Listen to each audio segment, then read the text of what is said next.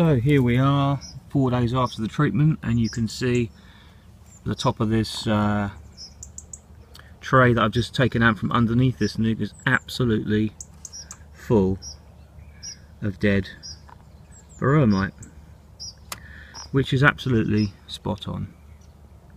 Just proves that it does work really well. I don't know if you can see those in the light.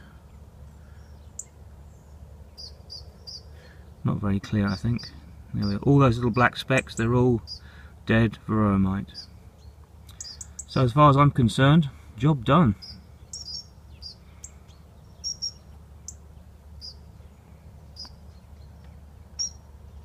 I'm going to pull out the tray from this hive I did.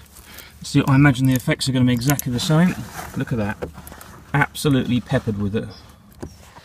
Just turn the camera on its side, you might get a better view then. I'll try and zoom in a bit. Shows you actually the size of the colonies we've got. The Varroa mite are actually extremely well displaced over the whole of the tray. So a lot of bees carrying a lot of mite.